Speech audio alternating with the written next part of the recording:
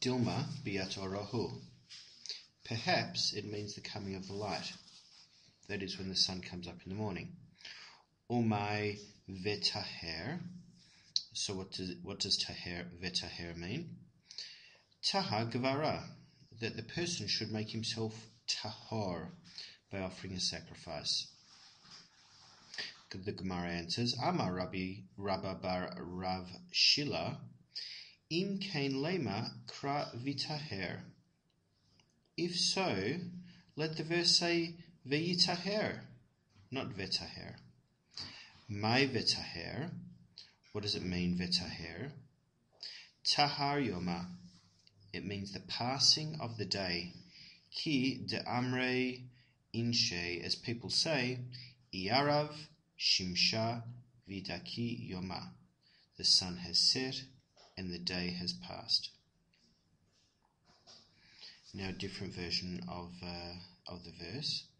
B'ma'arava hadarabba bar Rav Shila lo shmiya leho. In the west, that is Eretz Israel, they did not hear this of Rabba bar Shila.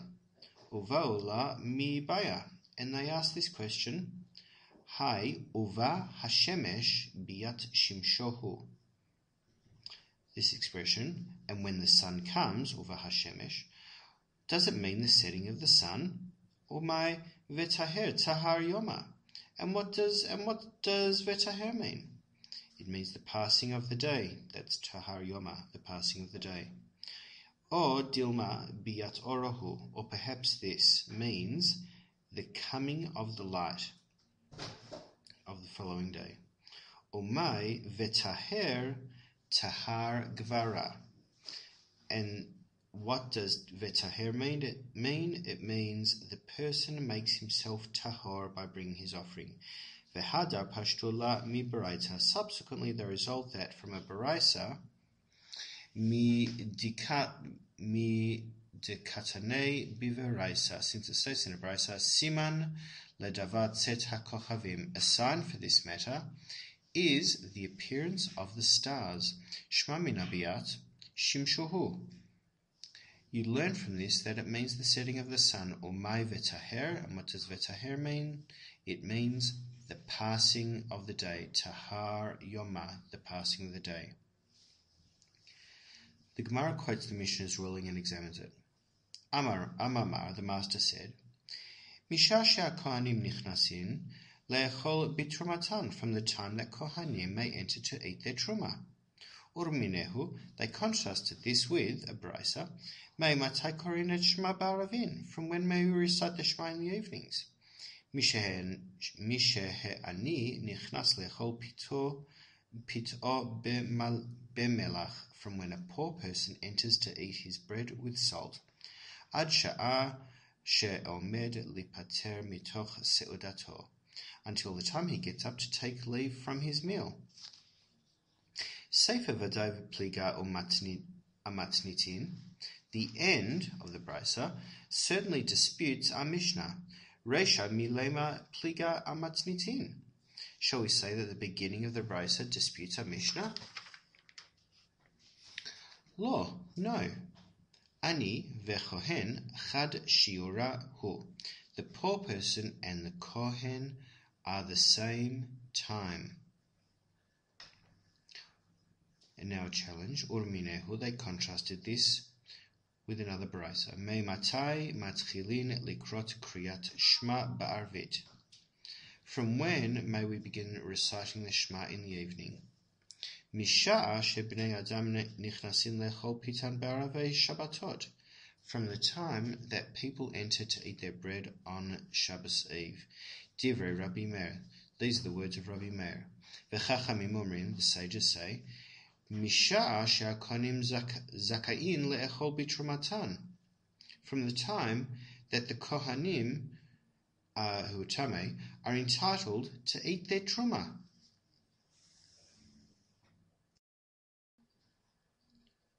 We'll just scroll up.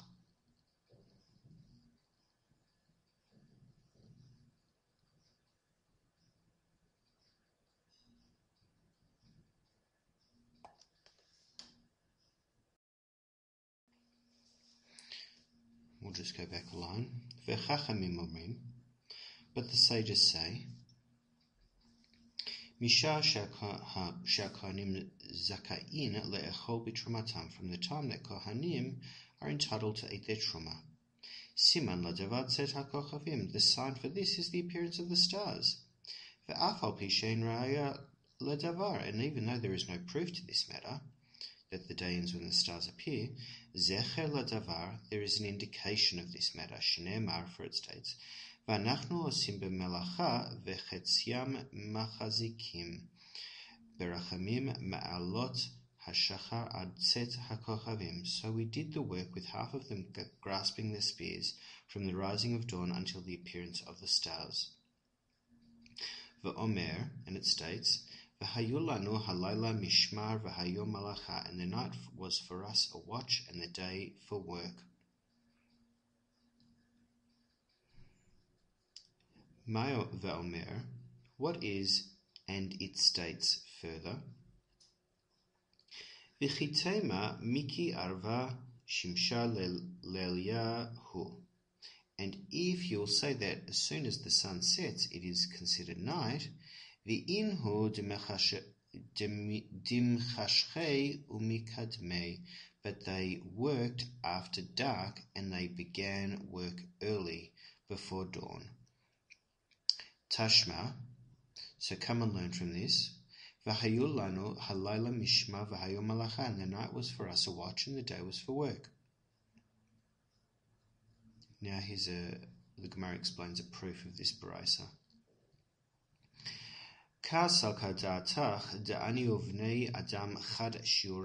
It was assumed that a poor person and people begin Shabbos Eve meal are one at one and the same time. V'i amat ani ve'chohen chad shurahu.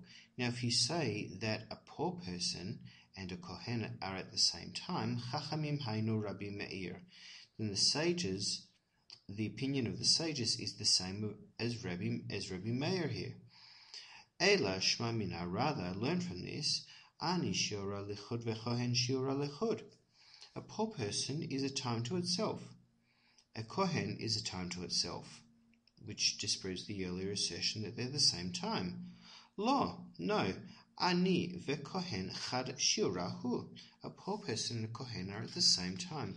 Ve'ani uvnei adam lav chad shiurahu. Whereas a poor person and people on Shabbat Eve are not at the same time. Here is a further challenge. Ve'ani ve'kohen chad shiurahu. And a poor person and a kohen, are they the same time? Urminehu, but they contrasted this with the following baraisa, Meimatei matchilin likrot shma baravin. From when may one begin to recite the Shema in the evenings? Misha'a shekadash hayom ba'arvei Shabbatot, from the time the day becomes sanctified on Shabbos Eve. Divrei Rabbi Eliezer, these are the words of Rabbi Eliezer. Rabbi Yeshua Omer, Misha shekonim metoharim le'echol bitrumatan. From the time kohanim become tahor to eat their truma. Rabbi Meir Omer, Misha ha-kohanim tovlin le'echol bitrumatam. From the time kohanim who are tamei immerse themselves to eat their truma at night. Amar lo Rabbi Yehuda. So Rabbi Yehuda said to Rabbi Meir, V'halo kohanim mibod yom hem tovlim. But kohanim immerse themselves while it's still day, when people are not yet asleep. So how can you fulfill your Shema at that time? Rabbi Chanina Omer, Misha'ashia ani nichnas le'chol pito b'melach. From the time a poor person enters to eat his bread with salt, Rabbi Achi ve'amri la Rabbi Acha Omer. Rabbi Acha, and some say Rabbi Acha, said, Misha sherob b'nei adam nichnasin lehasev. From the time most people enter to recline for their evening meal. Ve'i amat ani ve'kohen chad shiurahu. Now, if you say a poor person and a kohen at the same time, Rabbi Chanina hayinu Rabbi Yehoshua. Rabbi Chanina is the same opinion as Rabbi Yehoshua. One moment. Just scroll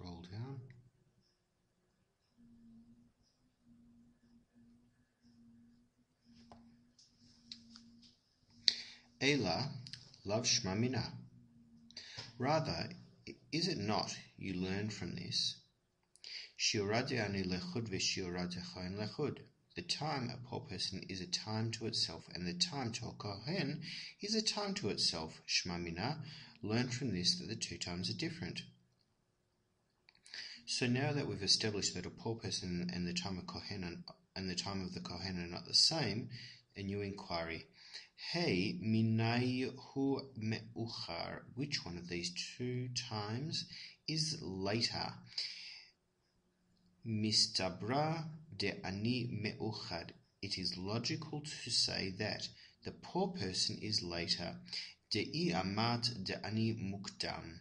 For if you say that the poor person is earlier, Rabbi Chanina Hainod Rabbi Eliezer, the opinion of Rabbi Chanina in the last brisa is the same as the opinion of Rabbi Eliezer. Ela lav shmamina de'ani melcha. Rather, is it not that you learn from this that the time of the poor person is later? Shmamina. Learn from this that the time of the poor person is the later time. Now back to the challenge posed by Rabbi Yehuda to Rabbi Meir.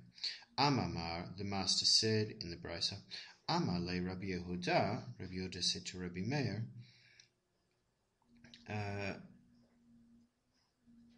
how can you say that the time one may begin reciting the evening Shema is equivalent to the time that Kohanim immerse themselves? Vehalo Kohanim mibod yom hem tovlim. When Kohanim immerse themselves while it is still day, and the Gemara asks, Shapir ka'amar le Rabbi Yehuda le Rabbi Meir. Rabbi Yehuda spoke well. It is valid to Rabbi Meir. So what then is Rabbi Meir's view? For Rabbi Meir hachi kama le. This is what Rabbi Meir would say to Rabbi Yehuda. Mi savrat de'ana abein hashmashot didach ka'amina. Do you think that I'm referring to your understanding of bein hashmashos?